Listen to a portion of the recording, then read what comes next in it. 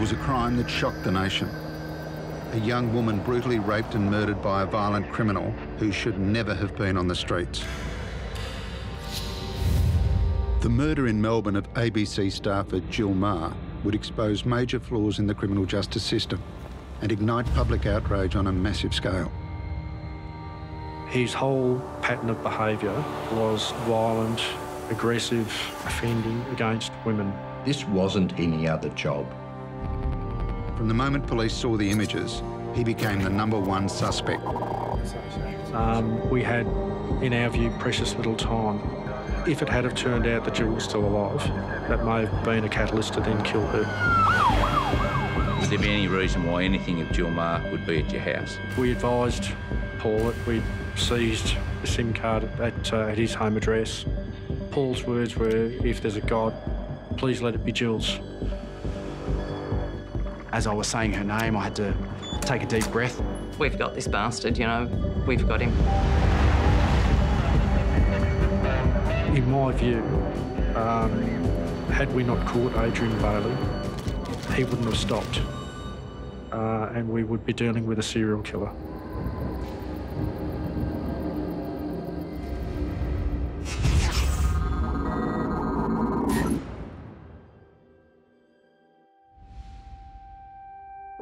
It is inevitable, but so wrong, that Jill Meagher will be defined by those few obscene minutes, from the moment her chance meeting with a monster was recorded on CCTV until her senseless death in an East Brunswick laneway.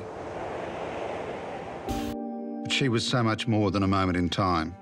She was a friend, a colleague, a confidant, a wife, a daughter. It's often said that you don't speak ill of the dead, but you can't find anyone who would speak ill of Jill when she was alive. Weeks earlier, when her father George had a stroke in Perth, she flew to his side and demanded he recover, so her future children would have a grandfather to play with. He put it simply, Gillian just loved life.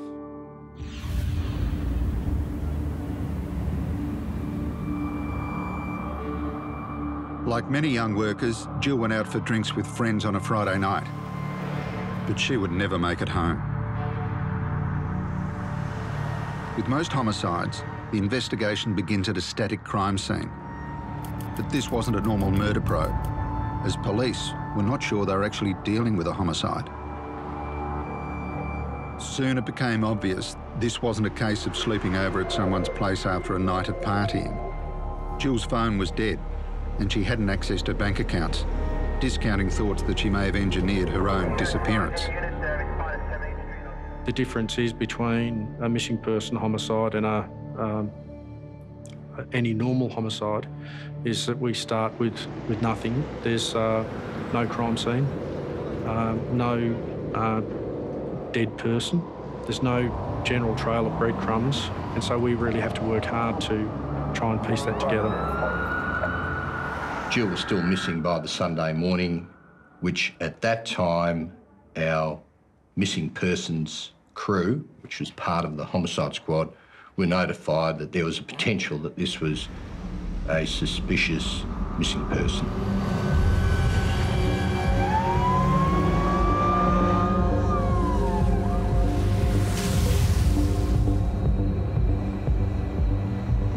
I'd taken 5 days off and I got a phone call from Dave Butler. Oh, we've got a job. This lady from the ABC's gone missing. So from that point on, I think I spoke to different people within the crew, but in particular Dave, at least 2-3 times a day. When Jill failed to arrive home, the first moves to find her occurred on Facebook as Jill's husband Tom reached out to their friends for help.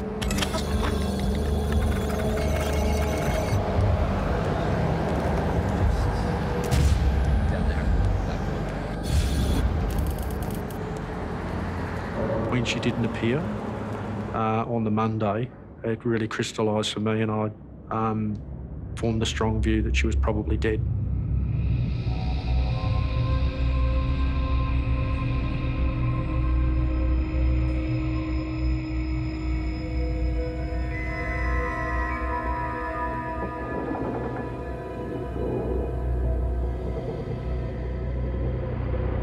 The classic in this case was that her handbag was found on the Monday morning in the laneway. Now, the laneway was searched on the Saturday and it wasn't there. Either police have missed that or someone has placed the bag back at that location.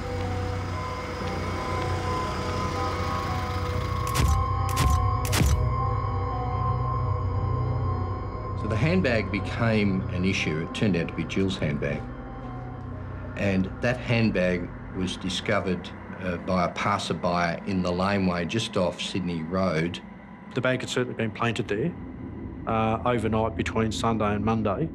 And that concerned us because there'd already been a line search done, meticulous line search done on the Saturday morning. And there was no handbag there. And that lane had been checked. We subsequently learnt that the handbag had been picked up on the Saturday morning by one of the shopkeepers along there and taken into his shop, and he didn't report that until he was approached by police some days later and then acknowledged that he got a call from his daughter about Gillian's disappearance, and he decided he better go back and put the handbag back in the laneway, again without telling police. Now that's of concern that an individual would do that in such a serious case. That would have pointed to something more sinister earlier on. You know, we knew there was a problem with Gillian's disappearance, but the handbag was a problem.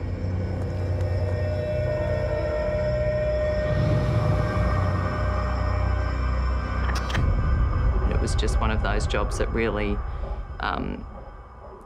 got people thinking and talking, and the community were really concerned about her and her being missing. Tom, here you go. You found some property? Yeah. Okay.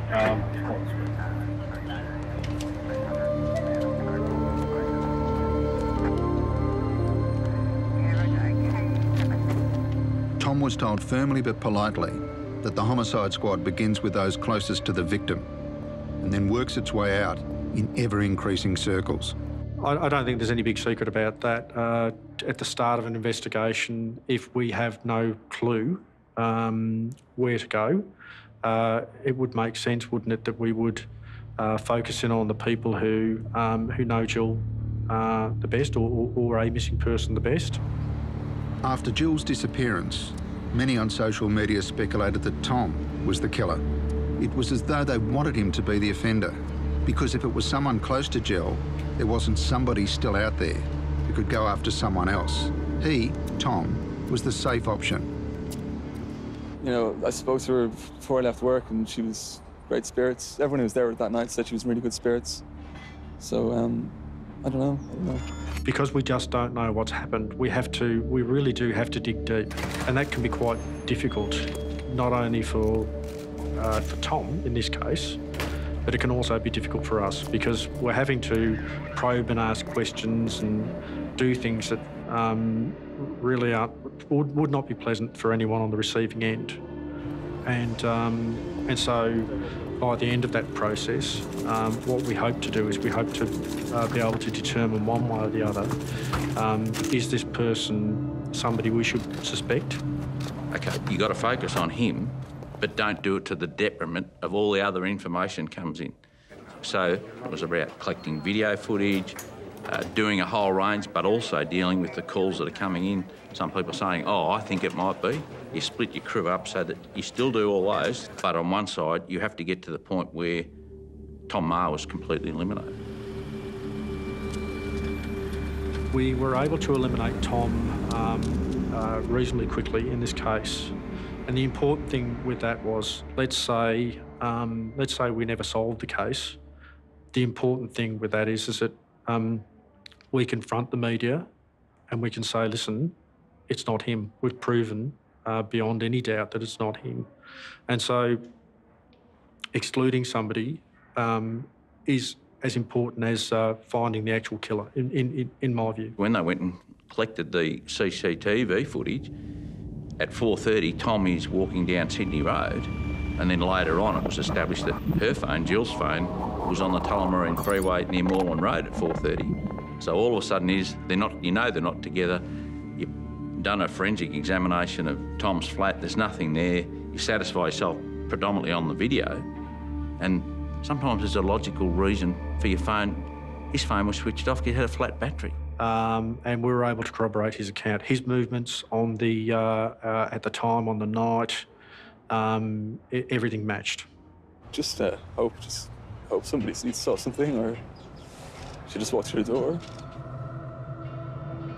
We were lucky enough to have a very fastidious crime scene examiner come along to examine that bag, who journeyed further up the laneway, much further up the laneway, and located some cigarette butts, some cigarettes that were unsmoked, and an a pencil with the ABC logo on it.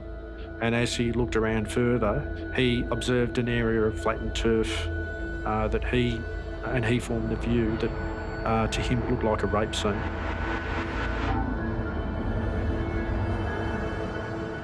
Had we not had the handbag scene, so to speak, we may never have discovered that scene.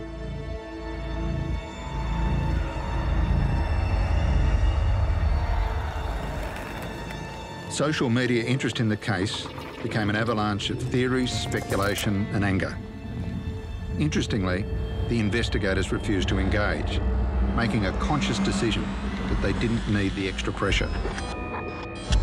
Yeah, it was just amazing, and it just shows you the community are sensitive to what's happening. By the end of that first Monday, you know, there was a real media storm surrounding the investigation. Members of the media were following us up and down Sydney Road and going into the shops that we'd been into. There was a massive interest out of Brunswick, and it was apparent everything we did. There was no doubt that the teams were under pressure. This wasn't any other job.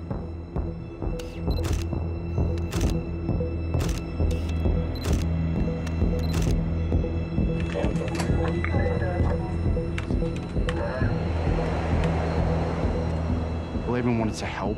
In those initial stages, no one really knew what had happened. We certainly had our thoughts as to what we thought had happened, but no one really knew. Everyone wanted to find her, everyone wanted to know what had happened, and everyone was hoping that she was going to be okay.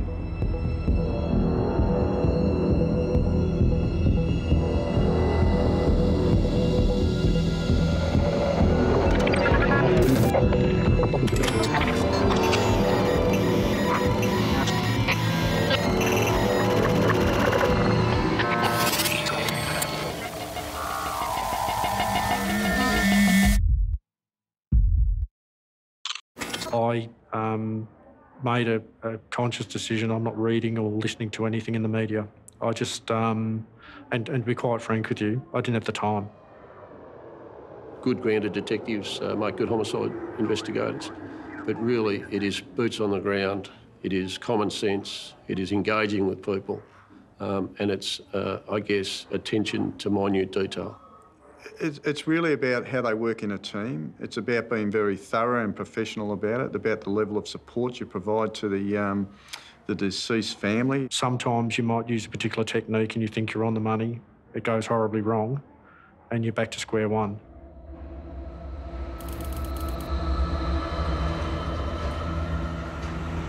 On Tuesday morning, homicide detectives had to make some tough decisions. They had sourced some CCTV footage from a Sydney Road boutique, which showed Jill outside the shop at 1:43 a.m, her last known sighting, just 450 metres from her home in Brunswick. A member of the public had rung up saying that they thought they had Jill on some CCTV and they thought she was being chased. And so we went and watched that, and we followed her through the CCTV up Sydney Road. Eventually led us to the footage that most people have seen, where Bayley and Jill interact just by good fortune, really, in front of that doorway.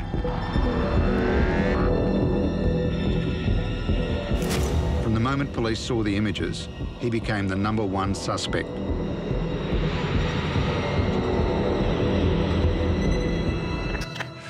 I still remember watching that footage for the first time, standing in the shop and just thinking, there's something not right about it. Just her body language, she seems uncomfortable, she seems reluctant to go with him.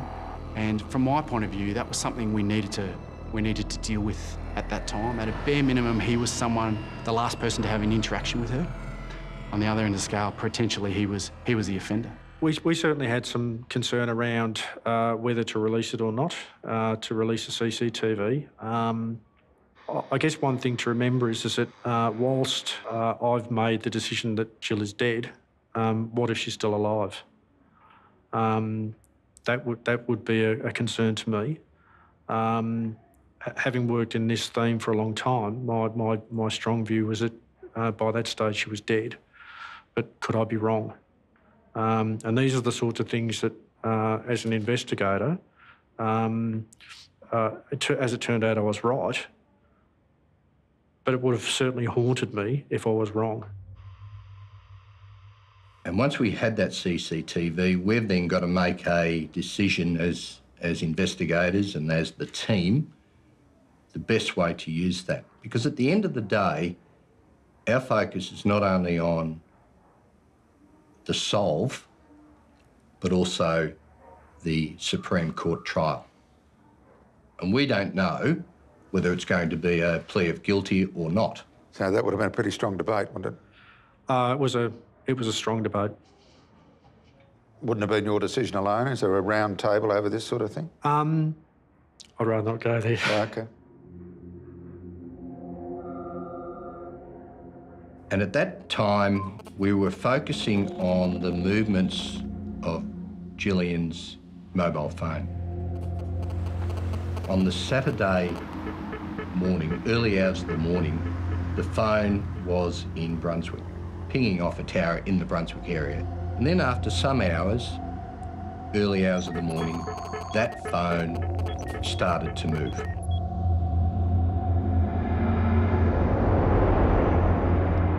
We were able to, without going into too much detail, track Jill's phone, heading out towards the Gisborne area. It would have been following her actual death, when her phone was still switched on. And we had a fairly lucky break with a crossover of CityLink, a CityLink transaction at Moreland Road, at a time when Jill's phone was moving through that general area.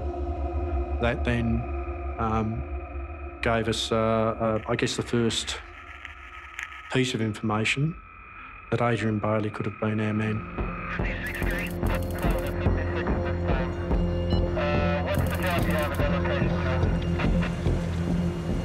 The crack surveillance squad known as the Dogs was called in for two reasons: to see if he acted suspiciously and to make sure he wouldn't strike again. Again, doesn't mean he killed her, but he did have 17 prior convictions for rape. Well, let's see if he has a phone. So they identify that he has a phone. Oh, hang on a minute. 1:30, his phone is in Sydney Road. 4:30, it's on the Tullamarine Freeway. 5 o'clock, it's in Sunbury. 6 o'clock, it's in Gisborne. And we had a map, and you could track both phones all the way out to Gisborne, and only one phone came back, which was Adrian. So that's pretty compelling evidence. Yeah. From late Wednesday, homicide detectives bunkered down and stopped talking to the media, a sure sign that they were making progress. There was further debate over whether releasing the vision could lead the man to destroy evidence, fabricate an alibi, flee, or self-harm.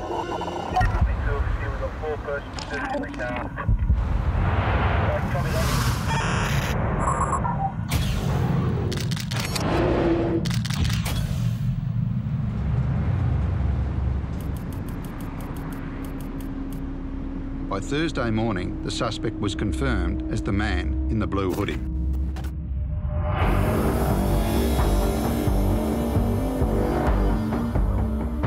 The random and opportunistic nature of the attack led police to believe that this predator would strike again.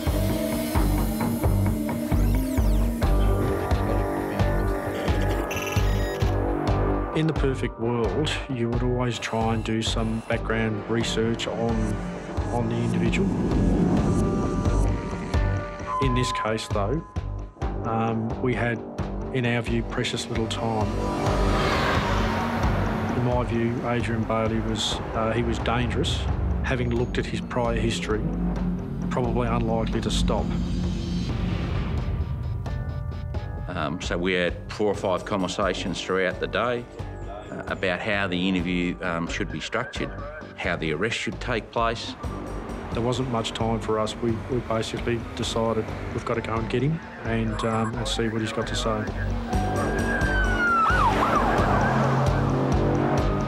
If it had have turned out that Jill was still alive, that may have been a catalyst to then kill her.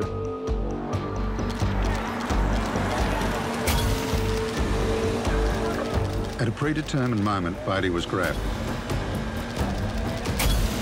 It would be his last day of freedom.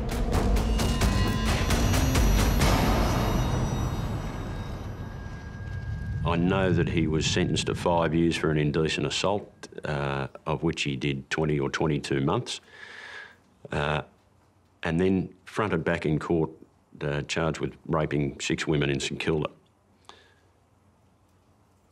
Each of those rapes carried a maximum 25 years sentence. He was given a minimum period of 8 years, which works out, I think, about 14 months per rape.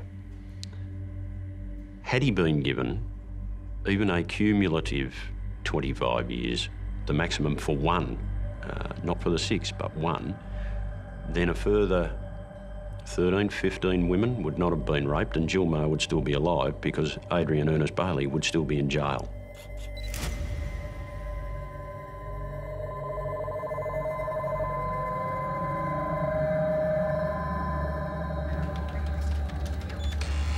How do you interview somebody who has done something which actually repulses you? Stay focused on what it's about. If you get emotionally involved, you've lost the battle. No, you know what to do. You just got to follow the process. So get the account. Now, bearing in mind, Adrian Bayley had been interviewed numerous occasions. He's been convicted of rape. He's done a lengthy time in prison. So was he ever going to tell you? I was given the job to do the interview for a number of reasons. I'd been out in Brunswick for pretty much 3 days straight and I had a good knowledge of the CCTV and Jill's movements and her interaction with Bayley. I'd spoken to Tom, so I knew the circumstances surrounding her disappearance. And based on those couple of things, I had a fairly strong view as to how I thought the interview should play out. And so the decision was made, we discussed it as a crew. And the decision was made that I'd do it. Ultimately, in a job like this, everyone has a role. That was my role, and everyone's role is assisted by the others around them.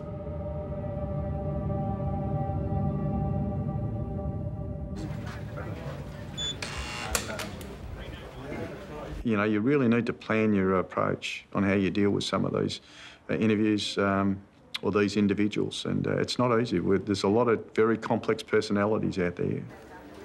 So the interview basically started off, Adrian, tell me a bit about yourself. Turned out he barracked for Collingwood, so you might talk about the football for a minute. Then I'm going to interview you about the circumstances surrounding the disappearance and the death of Jill Meagher. Are you in any way involved? Oh, no way. In his words, he you know, this has had nothing, I've had nothing to do with this. I want to help you in whatever way I can, but it's not me. When Adrian Bayley was interviewed, I was invited into, there's a monitoring room where you can actually watch what's going on in the interviewing room. He's a very confident person, to the extent that he was quite relaxed initially, quite confident, and I think fairly comfortable in the fact that he thought he had gotten away with it and that he would get away with it. Then it's, OK, tell me where you were. So he says, tell me where you were from Friday night at around 6 o'clock till the time that you ultimately went to bed. We wanted him to tell us his version, if you like, of what he said happened that night, if he was willing to, and ultimately he did. I think to a certain extent, if you expect someone to divulge an event to you as significant as that, you have to have some rapport established. You have to have shown a willingness to listen almost to the extent of some level of empathy. You've got to really just try and push your emotions aside and just stay focused on, trying to get the truth out of the individual in terms of speaking to them, trying to get them to commit to some sort of story. And it's not easy. How do you overcome that pressure? I think ultimately, if your task at hand is important enough, you'll overcome whatever obstacles in your way. Is he tense? Is he calm? Does he look like he thinks he can talk his way out of it? Yeah, my impression was at the start of the interview that he felt quite confident that he would be able to talk his way out of trouble. Then I went into the city with my girlfriend. We had an argument. She left me. You know what? I'm worried about women. Women shouldn't walk around on their own. I looked around for 2 hours, I couldn't find her. And then eventually I went back home. So that's his, but he goes for an hour to explain that. And we call it topics, so you go back. So you're in the city, tell me about that. Yeah, we went to a bar. Which bar? They're all open questions. Then, okay, you had your car. Which car? Tell me about your car. Oh, it's a Holden Barina.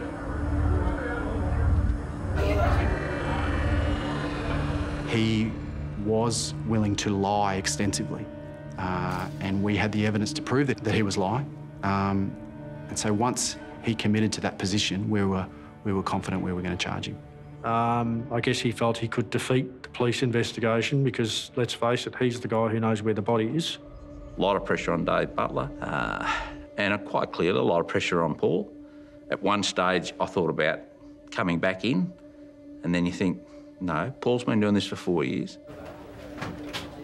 There's a break, so the first hour, then Paul starts off and says, you told me that you didn't go anywhere else.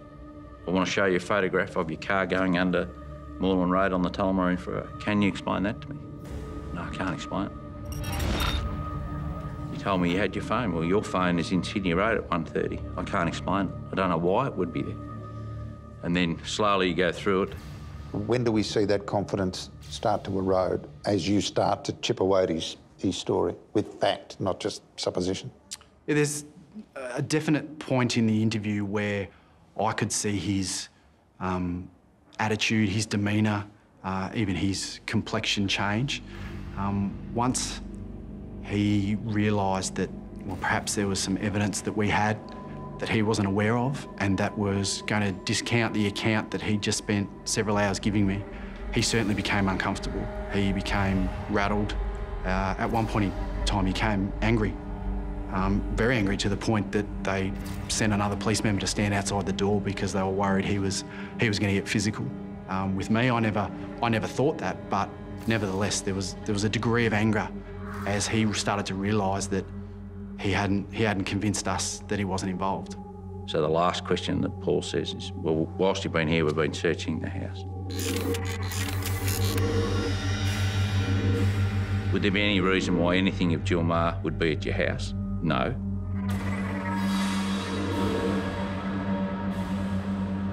He'd had the car cleaned and changed the tyres. Of course, we don't know any of this in the middle of that week. We know that he's had interaction with Jill in Sydney Road, and that we know his car at the relevant time was heading out of the city towards the general vicinity of where Jill's phone was and where we assumed her body was.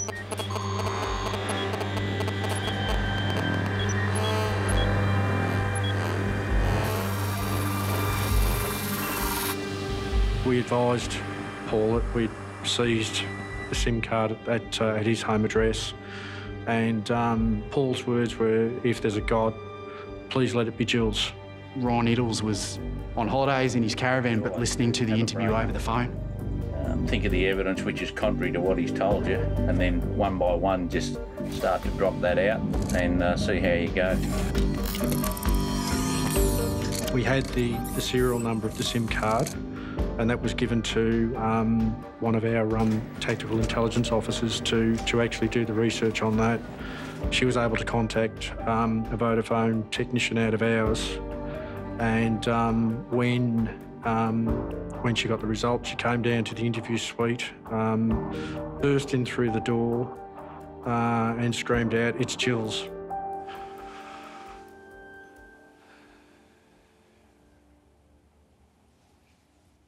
When I told him that we'd found Jill's SIM card at his home address, it was a fairly significant moment, you know, from an investigative point of view, but also in terms of the dynamics in that interview room. You have to show a willingness to understand, even though there's no way anyone can. And there's no way anyone can fathom that he would do that to her. But at that point in time, it's not about what I'm feeling. That SIM card is registered to Jill Meagher. Can you explain that? I know as I was saying her name, I had to take a deep breath and concentrate on what I was doing, because it was, you know, it was a very significant moment. Up until that point in time, his go-to answer was, "I can't explain it, I can't explain it, can't explain it." And when I told him about the SIM card, he said, "I don't want to explain it." He sat back on his chair, he paused, he slightly shook his head.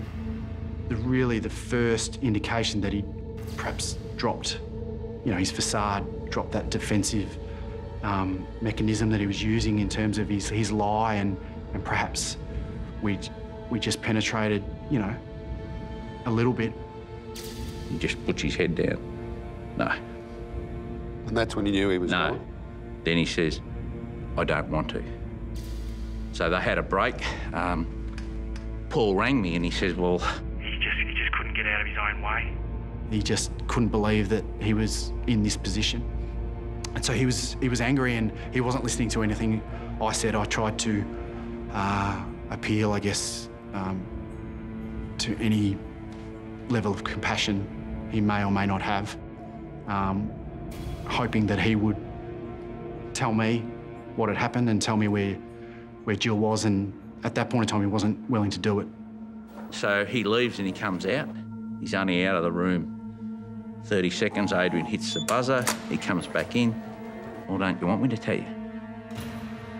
And he said, "You're going to charge me?" And I said, "Yes, we are." And he said, "Look, I want to get it off my chest." But then he sort of reverted back to it being about him, and he wanted to negotiate. The way it came across to me as I was listening to it, it's almost like he was the knight in shining armour, and, you know, she was the damsel in distress. It was anything but that, obviously. So at that point, they're telling me live on the phone what he's saying. You know, ultimately it's his decision what he chose to tell me, and he made the decision to lie for 6 hours. And inevitably, at the end of that, having lied for that amount of time, there's a pressure that builds on him as a result of the conflicting evidence we had, and ultimately that led to a position where he really had no choice but to confess. Yeah, this is Jill's. We've got him. I still get goosebumps when I think about it. The elation in the room, like, just everyone was so pleased that we've got this bastard, you know, we've got him, which is, I still sort of get a little bit emotional about that, because that was the point where we knew that, yeah, 100%, he's our man. He can't explain his way out of that. And I said to him, "You told me you want to get it off your chest. Now's your chance." And he said to me, he started crying, and he said, "I fucked up, all right?" And then he didn't just go into divulging what he'd done. It was still really about him at that point in time. It was more about the reasons behind it and how he saw the world as being against him, and, you know, almost playing it like he was the victim. And there was a lot of things that he wanted to get off his chest and he wanted to say, and reasonings behind it. And we sat there, and I sat there and listened to, you know, to his story, for want of a better term.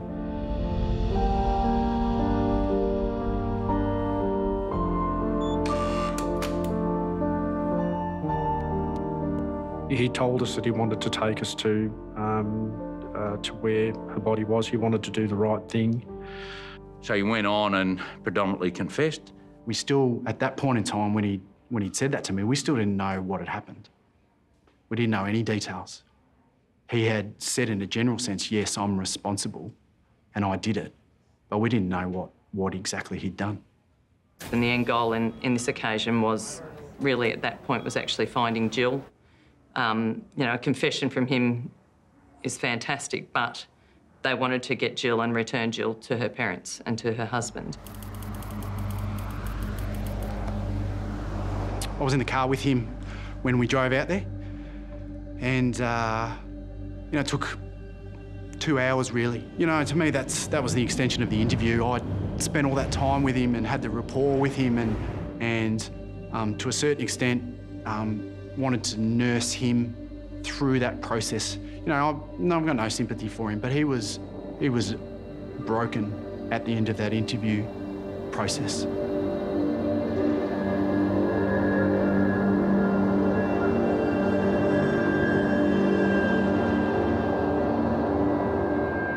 But when we got out there, we drove around and we kept driving past the same road.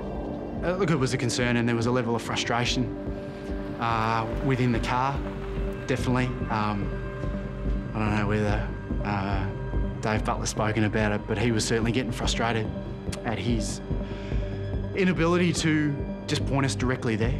We drove past the same road a number of times, and then in the end I made the decision, well, I was driving, I'll drive up this road.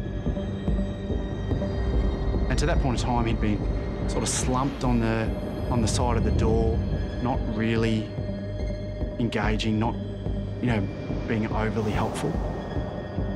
And he sort of sat up and said, I think this is it. And we turned the car around, and he... Probably half a kilometre up the road, he started crying and told me that this is the road. And then as we drove out further along the road,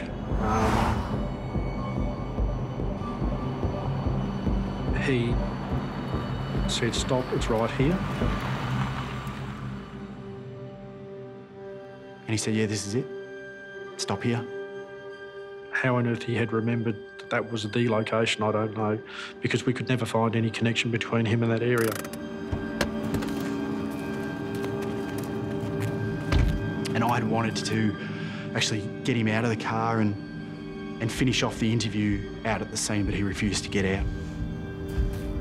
I walked probably 30 or 40 metres to my right and located an area of recently disturbed grass.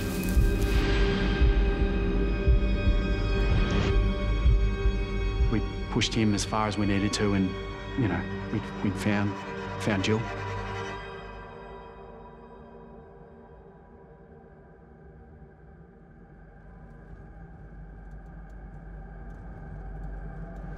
Once he'd buried Jill's body, he was driving back, and he actually ran out of petrol in Black Hill Road. And he was picked up by a member of the public just driving in the area and taken to a service station to get fuel and brought back to his car. So once he'd been charged and his name and face had become public, that person was able to see that and ring us and say, well, hey, I picked him up on the night, I drove him to this service station. And from there, we were able to get the footage of him turning up at the relevant time on a relevant night.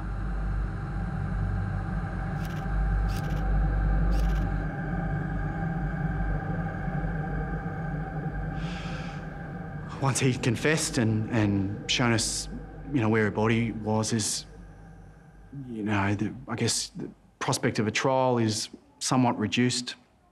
You just never know. It took 6 days to catch Adrian Bayley.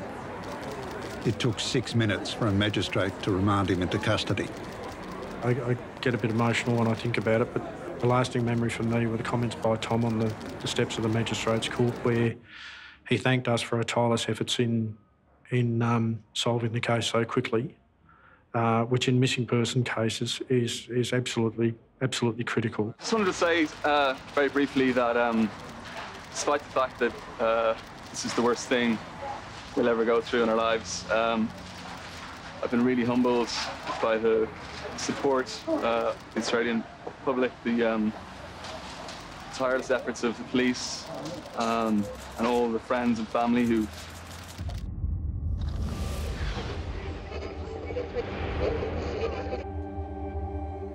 So, this morning, we'll pay our respects to our friend, our colleague, and there's a very empty space in our office this morning. Is there an anticlimax? Is there a triumph? What goes through your DNA? The investigation is obviously very intense. From me personally, you know, I go home at night and I cry.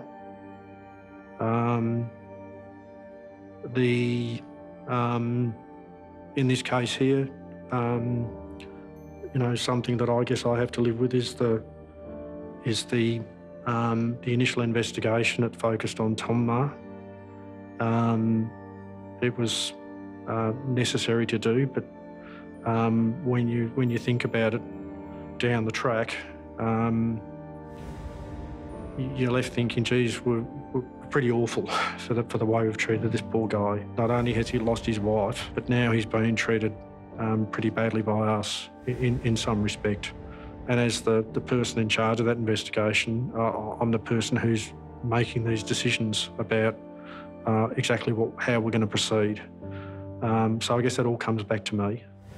So they treated him like a suspect. Then when they found the person who was responsible, their relationship with him, the way he appreciated the work they were doing and held no malice towards the way they had done their job. He was, yeah, he's just a really amazing person in the way that he was able to forgive. Some people talk about that job as like throwing a hand grenade into the crew because they work long hours, a lot of media attention, a lot of pressure internally. I know Dave struggled after that for a while. Paul Rowe eventually left the homicide squad. I think, again, just the pressure, probably over 4 or 5 years. And then some of the people from forensics who went to that scene, 2 of them have never come back to work. The responsibility of those teams is for the team leaders to monitor their staff. We have a weekly meeting, and the first thing on that agenda is welfare, and the second thing is risk. And then we get into operations. Do you look at it with satisfaction, regret, anger? I think you have to look at the case, each case is another learning experience. I suppose there's bits of this case that I would have done slightly differently. But overall, you just have to get up and dust yourself off and move on to the next one. I did it for, you know, like for 25 years, and I'm not a martyr, but, you know, I miss my kids' birthdays. I miss my daughter's 21st.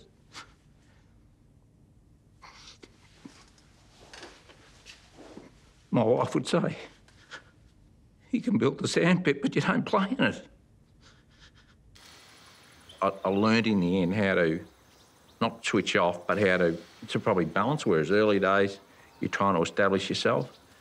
And when you go into a house and you're talking to the family of a victim, they look at you, the expectation is, you're going to solve this, you're going to give me the answers. So at times there's an enormous amount of mental pressure. And I think when you leave that type of position, and in my case, retire, you spend the rest of your time trying to forget.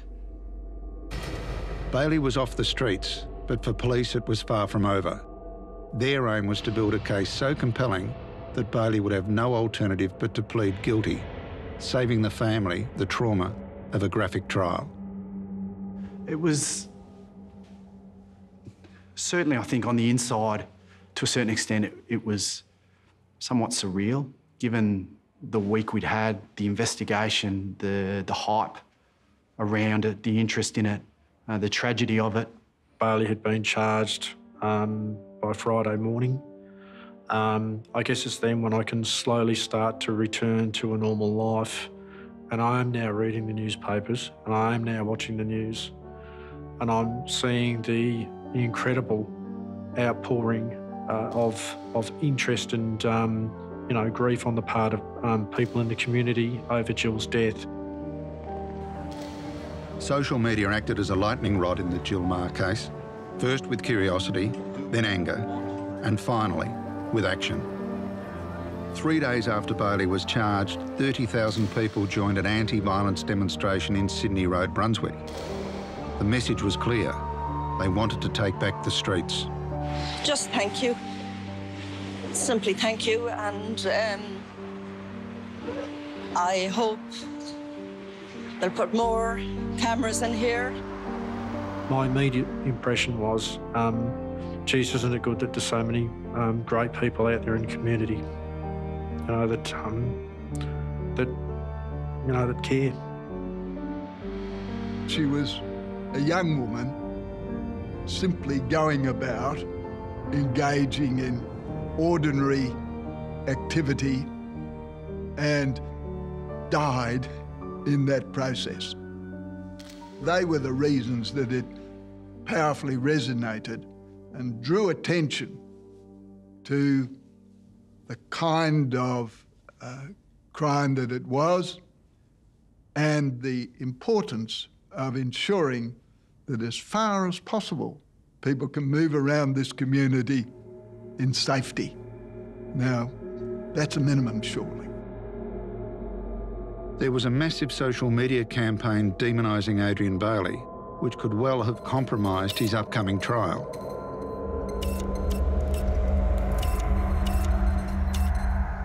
The comments varied from people, an outpouring of grief that they wanted to share their feelings with Jill and her family, to people baying for his blood, people wanting him dead, people actually talking about his prior history that they may have known of, all of those types of things. So at one point we actually talked about stopping all comments on our page as a way, because at that point it's sub judice, he's before the courts. The social media is a two-edged sword. It was terrific in getting the community to rally and may even have played a role in solving the police investigation, but it also has led to a kind of a digital lynch mob. While I really appreciate all the support, I just would like to mention that negative comments on social media may hurt legal proceedings, so please be mindful of that. If you offend and you're found guilty, do time, but twice that's it, according to this texter. You're locked up for good, says Tony. It's randomness is part of what's so incomprehensible about it. Someone starts to walk home minutes away from where they are, and then it all goes bad. That is not life in Melbourne. That is not life in the Melbourne that all of us know. The death of Jill Meagher, do you agree the system failed Jill Meagher? Yeah, without a doubt. Bayley was on parole at the time of Jill's murder, waiting on a court appeal against a 3-month sentence for a violent assault. He should have been in jail. From my recollection, Bayley, in assaulting a male person in Geelong, broke his eye socket or gave him some severe facial injury. And he was found guilty of that in the Magistrates Court and was given a 3 months term of imprisonment. Not, I would have thought, an unreasonable sentence given his horrendous antecedents for violence. Now, he appealed against the severity of that sentence. He didn't appeal against his conviction, so the conviction was always going to stand. He appealed against the length of the term of imprisonment. Where are the risk assessments done? Where are the programs run? Where is the supervision done? Where is the monitoring? Where is the analysis compiled? It's not in the Adult Parole Board, it's in Corrections Victoria. The culture of parole in Victoria must and will change. Today, I make this firm declaration. The safety of the community will be the highest priority for the Adult Parole Board. It's the same mistake the police made when they didn't oppose bail. It's the same mistake the magistrate made when he granted bail. It's the same mistake Corrections Victoria made when they requested us not to take action until the appeal was heard. But we are the ultimate decision makers and we should take ultimate responsibility, which we do. Well, what I say is he should have gone into prison pending the outcome of his appeal, because realistically he'd breached his parole. So that system, you know, has been fixed up. Will it happen again? Probably will. We're able to reunite Gillian with the family, to give them some closure and allow them to bury her. I see Jill Meagher's picture in the paper often and I think, what a beautiful young woman, cut off in her prime, and the damage that has been done to the family. Though we can't be together right now, we are together in our thoughts and memories. Every murder is tragic for the family and friends of the victim. But in 35 years of crime reporting, there's a handful which have really impacted on the broader community. These are the cases where the victim is invariably totally innocent and the crime is totally random. Jill's was one of those. I couldn't have asked for more loyalty, happiness, commitment, love, and most importantly, fun from my Jill. Goodbye, my beautiful, funny girl. I love you forever.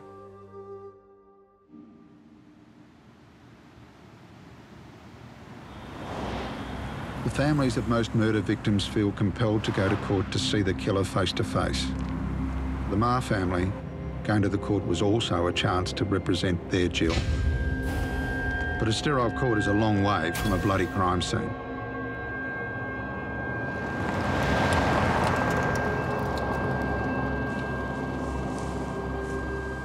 They're strangers, the accused and the family, yet they sit just metres apart in the Supreme Court, brought together by one horrible, violent event.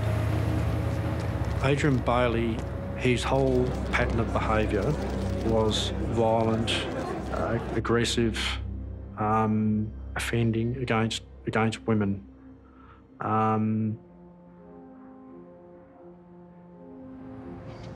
Jill lived a life full of family, friends, and her beloved Tom. Jill was brutally raped and murdered and is never coming back. Justice has now been done. Police and prosecutors, we thank you.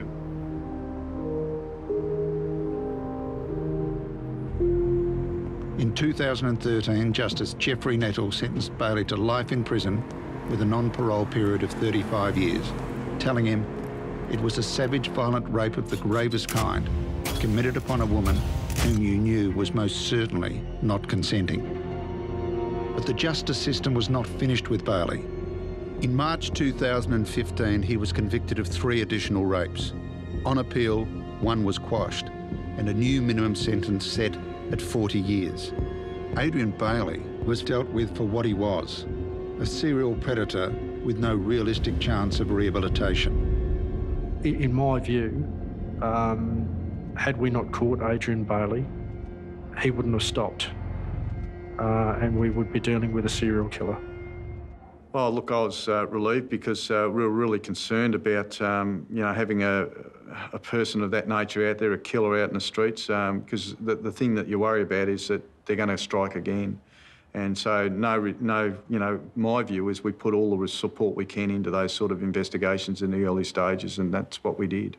Their passion for what they do and for bringing home the victims to their families and seeking, sometimes it's not a closure, because I don't think if you lost someone that you loved that you'd ever get closure, but to get that resolution for the family right through the court system, through to a guilty verdict and through to their jailing, they're amazing. The work they do with families, I don't think people actually see, you know, their day starts when someone else's day is ending in that respect, and it's the worst day of the family's lives to be told that your child, the person you love the most, is killed. And these guys, I think, live through that through the whole investigation, that, you know, this is the saddest time of these people's lives, and they're a big part of that, and they're amazing. They're just amazing people to work with. I never met her, but, you know, we sort of pick apart the ins and outs of her life and her final moments. And for whatever reason, this job, it sort of encourages a real connection. And so I guess along with that comes, a hollow feeling. I great pride in being involved in that investigation and what we were all able to achieve. It's a tragedy and it's sad, and there's no winners. Jill Meagher shouldn't be remembered as a victim, a cause, a point of protest, or a martyr. Adrian Bayley should be remembered for what he did. Jill Meagher for what she was.